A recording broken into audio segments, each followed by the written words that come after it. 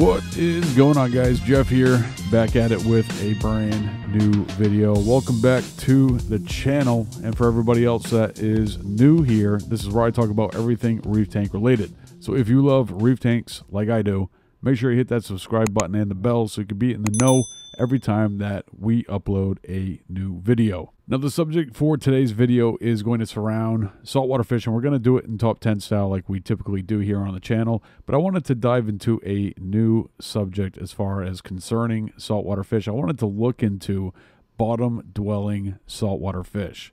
Now, the bottom of your reef tank is a great place to put LPS corals, soft corals, and different types of corals.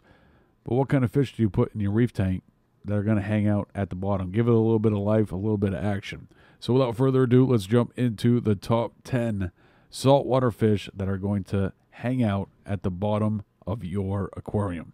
Coming in at number 10 on our top 10 bottom-dwelling saltwater fish is the leaf fish. Now, typical asking price currently for this fish is around $45, but you can find them a little bit cheaper. Maybe find a special at your local fish store. These guys are considered moderate care level, semi-aggressive temperament. They have a carnivore-based diet, and part of that diet is eating shrimp. That's why this is a reef-safe with caution fish. Not every fish that we talk about on this top 10 is going to be a good tank mate, and that's something that you need to take into consideration before picking one up. Make sure you do your research, learn everything that you can about the fish, and then figure out what is going to be the best situation for you.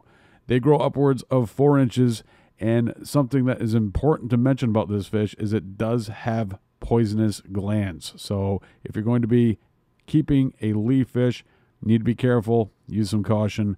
The minimum tank size for these guys is 30 gallons. A very interesting and beautiful saltwater fish.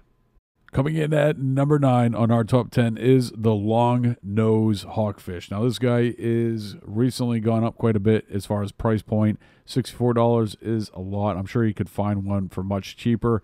And I believe in the past I have had one of these guys in the very first tank that I ever set up. And I paid around $30 for him. So that's a pretty substantial increase in price.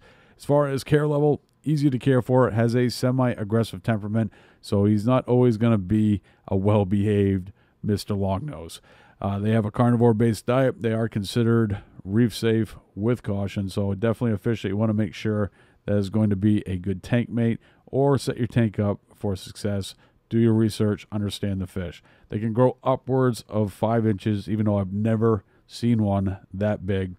But they don't require a huge tank. 30 gallons is the minimum tank size for this guy, and that has a lot to do with their swimming habits. They're not good swimmers. They don't swim for a long time. They spend most of their time perching on the bottom or on the rocks. Very beautiful fish. Check them out, the longnose hawkfish. Coming in at number 8 on our top 10 bottom-dwelling saltwater fish is the sandhopper blenny. Now, this guy is very interesting. He is moderate care level, semi-aggressive, has a carnivore-based diet like many bottom-dwelling saltwater fish, and is considered reef-safe. So he's going to be a good tank mate. You don't have to worry too much about him picking on other fish. Grows upwards of 5 inches and requires a minimum tank size of 30 gallons. Coming in at number 7 on our top 10 is the assorted angler. Now, this isn't a specific name for this fish. This is just kind of a catch-all for anglers. And this website, price level, average, I would say. For a smaller fish, that's kind of expensive. But that's another benefit of going to your local fish store and purchasing fish there, because you're going to know exactly what you're getting. You're going to have a little bit more choice in the selection as far as what you're getting.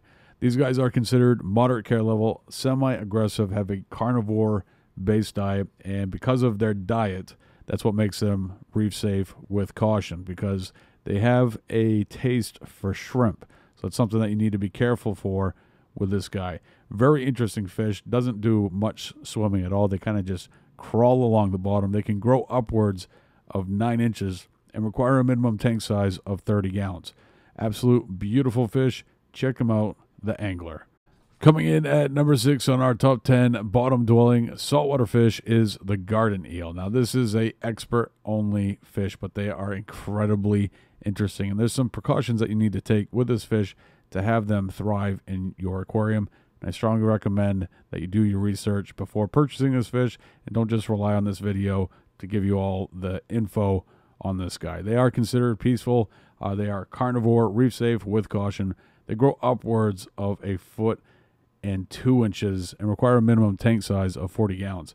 Now, the first time that I ever saw a garden eel was at the Dallas World Aquarium, and they had this absolute beautiful tank that had, I don't know, 20 to 30 garden eels in it, and it was just stunning. Now, in a specific tank setup, it would be a very interesting addition, but it's important to remember they are expert only. Coming in at number 5 on our top 10 is the hyphen red-banded goby. This is a absolute beautiful fish, very interesting in its behavior. And I actually had this guy paired up with a pistol shrimp before he unfortunately jumped out of the tank. He was in a nano tank. I didn't have a lid on it, and unfortunately I lost him. They are considered moderate care level, have a peaceful temperament, carnivore-based diet, are considered reef safe, and actually are a great addition to a nano reef. They grow upwards of 2 inches and require a minimum tank size of 10 gallons. Beautiful fish. Check them out. The hyphen banded goby. Coming in at number 4 on our top 10 saltwater fish bottom dwelling edition is the orange spotted blenny. Price point on this guy, pretty acceptable, $34. Not a bad buy. Considered moderate care level, have a peaceful temperament, herbivore-based diet. These guys will go to work on your rock work. So if you're dealing with algae growing in your tank, get yourself a blenny because they're going to help out big time. These guys, even though that they are going to help out with removing algae from your tank, they are reef safe with caution. So it's something that you want to figure out beforehand and do a little bit of research to make sure it's going to be the right fish for you. They grow upwards of 5 inches and require a minimum tank size of 30 gallons. Coming in at number 3 on our top 10 bottom dwelling saltwater fish is the yellow watchman goby. Now this guy is decently priced at $34 currently, and these are one of my most favorite saltwater fish. They are considered easy to care for, have a peaceful temperament, carnivore-based diet, are considered reef safe, grow upwards of 4 inches, and require a minimum tank size of 30 gallons. Coming in at number 2 on our top 10 is probably one of the most beautiful saltwater fish in the hobby, the blue dot jawfish. Price point on these guys, it's within line with what you could expect to pay for a blue dot jawfish.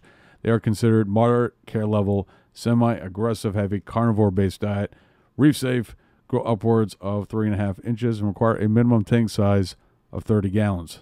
A absolute stunning saltwater fish, a cave dweller, a lot of personality. Check them out, the blue dot jawfish. And coming in at the number 1 spot on our top 10 bottom dwelling saltwater fish is the green mandarin. $34 for a green mandarin. Decent price. Now, one thing that you need to consider with this fish, difficult care level, and that has a lot to do with their feeding habits. That's also why they tend to spend a good amount of their time on the bottom of the reef tank. They love them copepods, and you need to have a large amount of copepods to keep this guy going. Peaceful temperament, carnivore-based diet, we already talked about that. They are considered reef safe, grow upwards of 3 inches, and require a minimum tank size of 30 gallons. Now, over the years, this fish has definitely gone down in price, and a lot of that has to do with aquaculture. Aquaculture is an incredibly important part of moving this hobby forward and reducing the amount of fish that are being wild caught. And if you don't take anything else from this video, the one thing that I want you to understand is supporting aquaculture is going to support this hobby and keep it moving forward, because eventually the collection of wild fish may come to an end. And that's when we're going to 100% depend on aquaculture. And that's why it's so incredibly important to support it now. If you want to dive a little bit deeper into my top 10 list of aquacultured saltwater fish, check this video out. I'll see you over there.